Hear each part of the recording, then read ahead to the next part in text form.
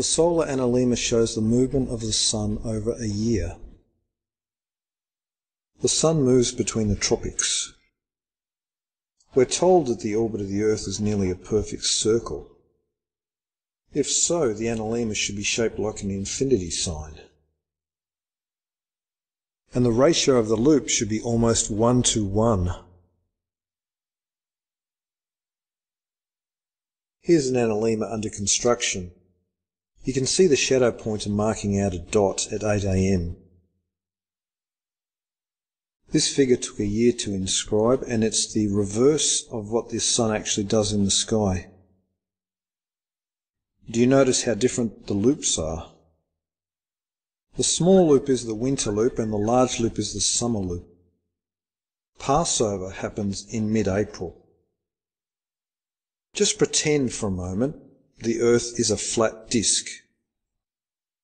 The Sun spirals between the two tropics and circles the Earth in one day.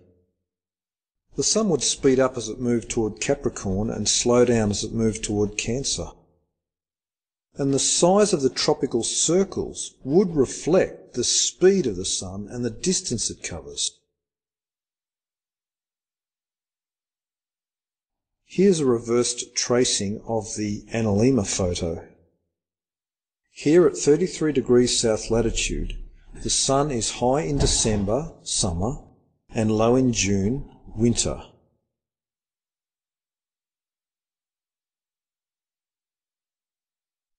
I measured the length of the loops and their ratio. So the distance and the speed ratio is 1.5. Those numbers are the radii of the two tropics.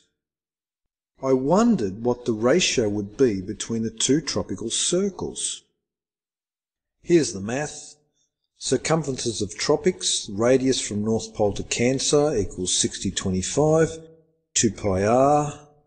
Same for the Capricorn circle, and the ratio of circles is 1.67. And that's bloody close to 1.5. So I'm starting to wonder if maybe this is where we live.